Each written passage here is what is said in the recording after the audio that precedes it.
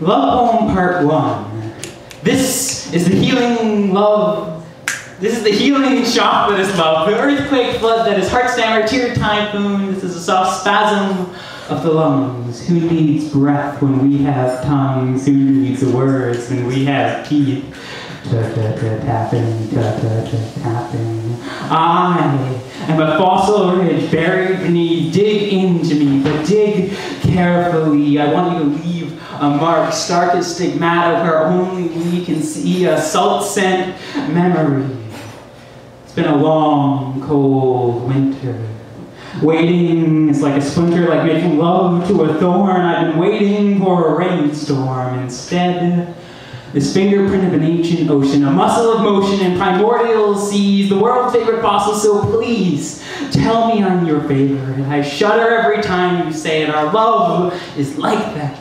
No less beautiful for its abundance, a 10,000-year snapshot of an underwater dance, a long, slow love, leaving stains on the sediment, a seafood feast, oh so decadent.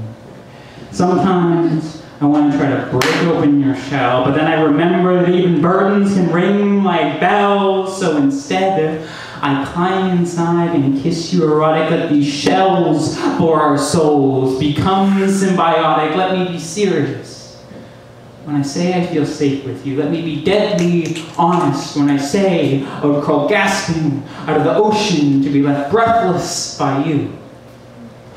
Love Poem Part 2.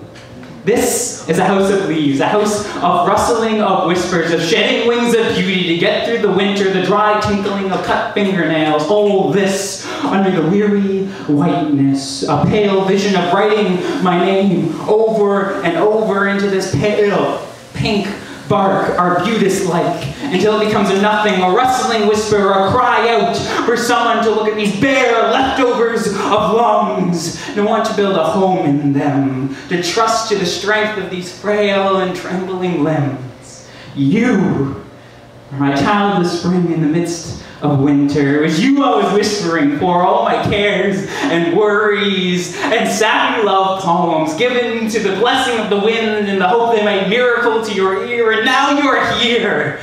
A breath of daisies among the icicles, a warming of the heartwood beneath the frozen bark, the melting river that overflows its banks. And I can't promise to hold you up. I can't even promise to stay standing, but I want to build a home. A house of leaves made of all our thrown-away beauties, of love-filled whispers and the soft rustle of warm blankets.